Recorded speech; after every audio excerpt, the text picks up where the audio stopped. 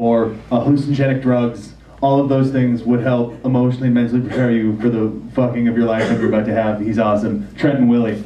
Woo!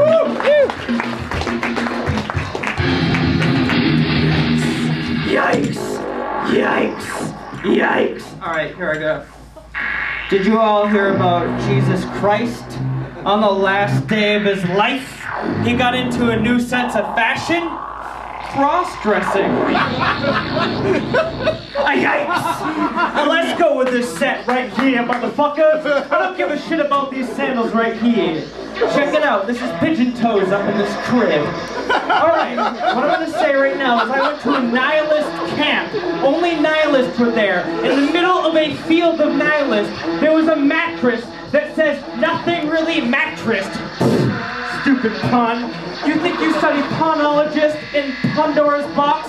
Fuck y'all. Because this mattress blew up and it made all these exoskeletons of pillows. What was inside of that? A clock.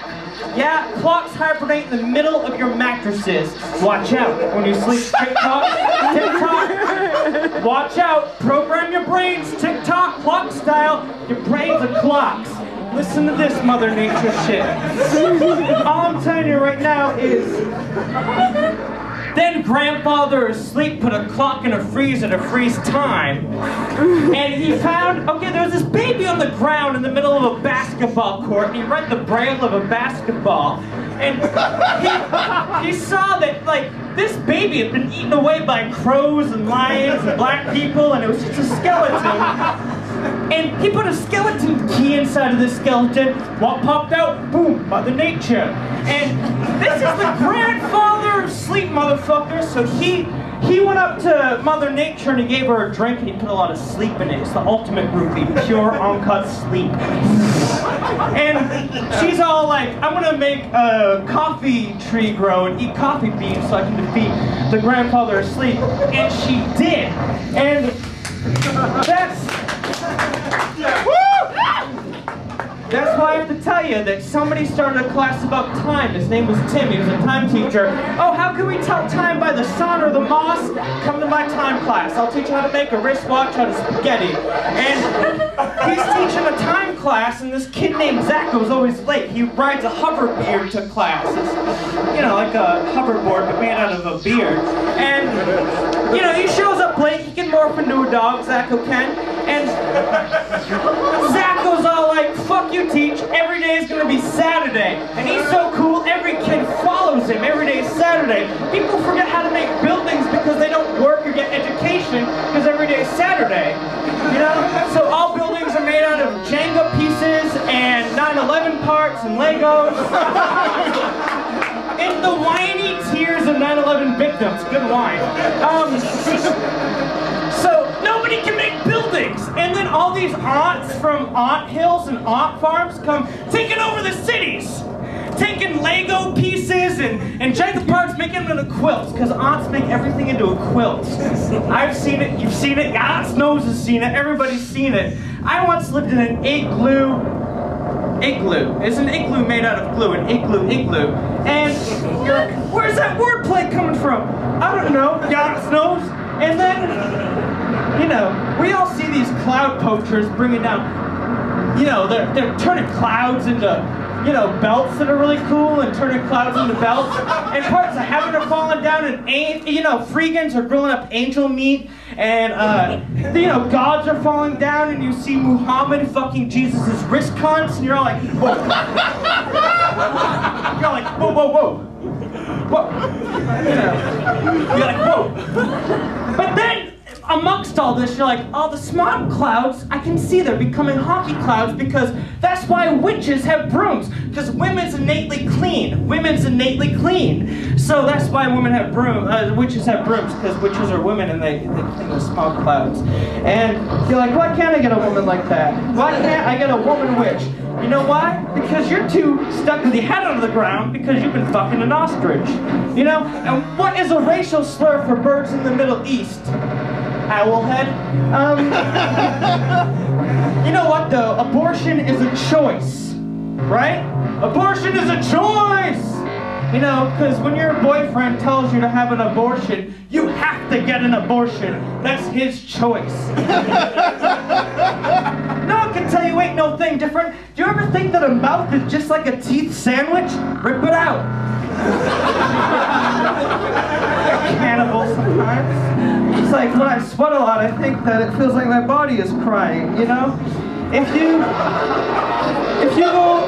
go to a pet store and they don't have any snakes left, just buy a ferret and cut its legs off. You got a furry snake.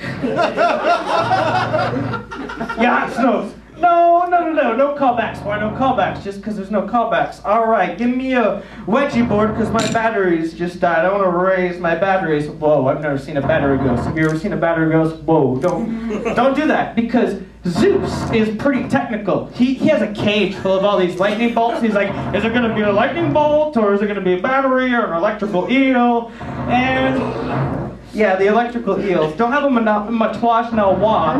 How do you pronounce French shit? With two electrical eels in your ears. And yeah, I'm gonna have these electrical eels fuck my eardrums.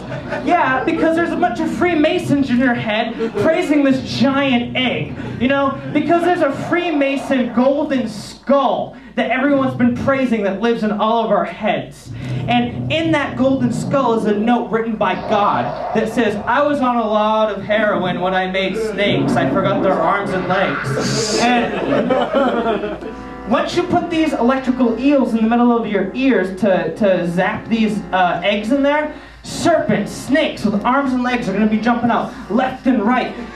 And they taught a bunch of retarded potato farmers from Maine how to play Scrabble. And if you think you're a Scrabble champion, forget it.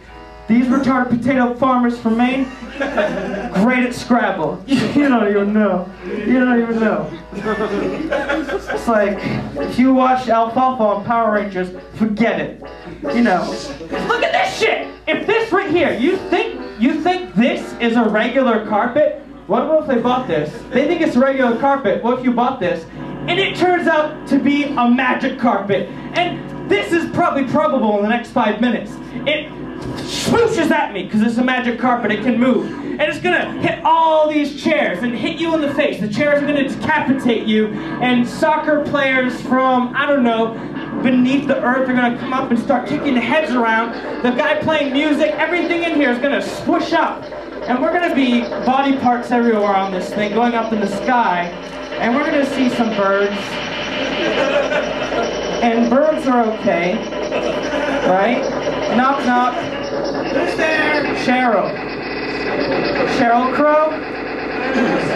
Knock, knock. Who's there? I know a bird. I know a bird. I know a bird that can fix VCRs. Now, what do you think the worst thing was about 9/11 for birds? What? 2 less buildings to sit on and shit on.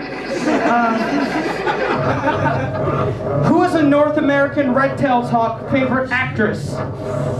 Meryl Streep? You know, and then you gotta ask yourself, like, the more you know is the more you know. Once I had a staring eye contest with a hot air balloon, and I won just because I'm so fucking cool. That thing doesn't even have eyes. I don't care. I'll rip out someone's eyes, put their eyes on the staring eye contest hot air balloon, and I will make, you know, I'll make eye blinkers from a deaf girl. And then she can never see, and she's gonna become one of those Helen Keller bitches. And you cut off her hands and she can't say no to nothing. That's like, okay, or whatever. But I'm gonna leave you on this shit. When the world has cancer and the world's going to gray, turn your glasses into monocles and ride that camel. Oh, and one more thing. Can we give a round of applause? There's a lot of racial tension between these two groups of people for a gook talking about fucking a nigger. Come on, give a round of applause.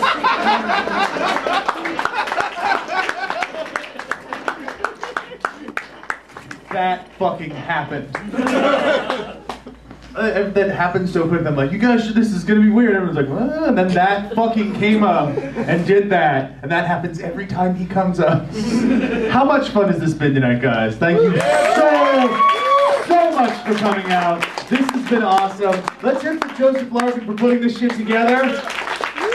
Let's hear it for all the comedians on the show tonight.